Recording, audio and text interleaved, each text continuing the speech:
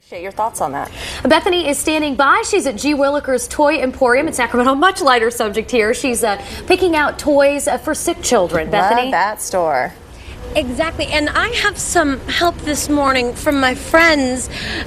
These kids right here are going to be selecting $3,500 worth of toys this morning, all to be donated to local kids through Angelwish. We're going to talk about that in just a second, but first, I'm going to pass out these baskets. You guys, everybody gets one, and what I want from you is to wander around the store and grab things that look interesting to you, things that you might like, or that, you know, if you are sick at home, not feeling very good, things you might like to play with. And I'll just give one of these to you, Hannah, and one to you. Okay, and so Aiden, you are our 8-year-old essay winner. You wrote an essay, and that's why you got to be here with some of your friends this morning. What was your essay about? Well, it was about how much I feel for those sick people out there.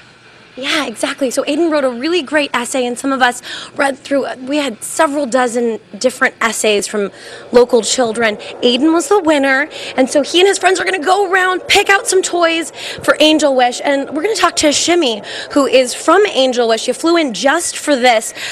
You founded Angelwish. What's it about for all those folks who's never heard of it? Sure. Angelwish is a nonprofit that helps grant wishes to children with HIV and AIDS. It makes it easy for people to give back online or in person.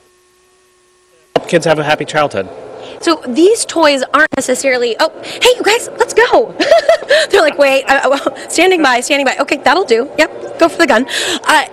So these children, they're helping to select the toys, but they're not actually going to be giving the toys to the kids. No. What the purpose of the giving spree is really, it helps teach kids about giving back in a fun way. Everybody's got a childhood fantasy of running through a store with, just running through a store buying toys.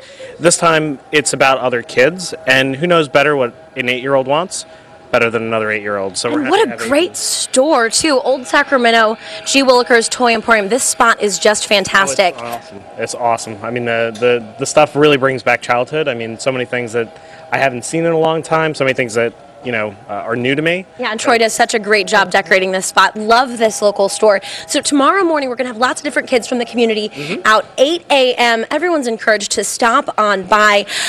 They're going to be actually purchasing the toys tomorrow. We're kind of doing the preview this morning, helping the kids pick out those perfect toys.